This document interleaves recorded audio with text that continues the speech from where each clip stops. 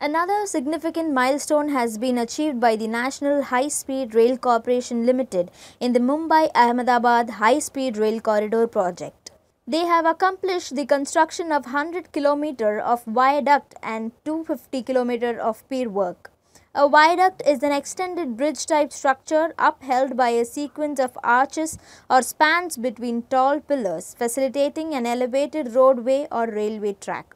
Union Railway Minister Ashwini Vaishnav on Thursday posted a video exhibiting the advancements made in the ongoing bullet train project. The project hit a milestone, completing 100 km of viaducts by launching 40-meter long full-span box girders and segmental girders, stated NHSRCL.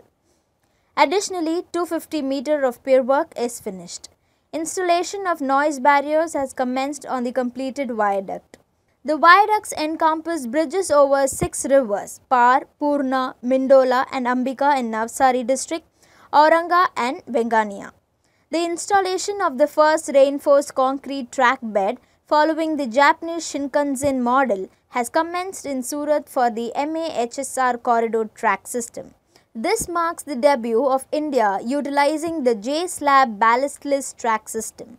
The project has accomplished the breakthrough of the initial 350-meter mountain tunnel in Valsad district, Gujarat, and the erection of the first 70-meter steel bridge in Surat district. This marks the debut of one of 28 steel bridges slated for the MAHSR corridor. In October this year, NHSRCL reached a major milestone by effectively installing the initial 70-meter long steel bridge over National Highway 53 in Surat. On September 14, 2017, Prime Minister Narendra Modi and his then Japanese counterpart Shinzo Abe inaugurated the project in Ahmedabad.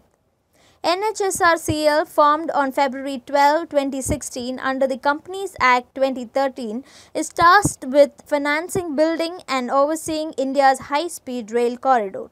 The company operates a special purpose vehicle jointly backed by the central government via the Ministry of Railways alongside the governments of Gujarat and Maharashtra.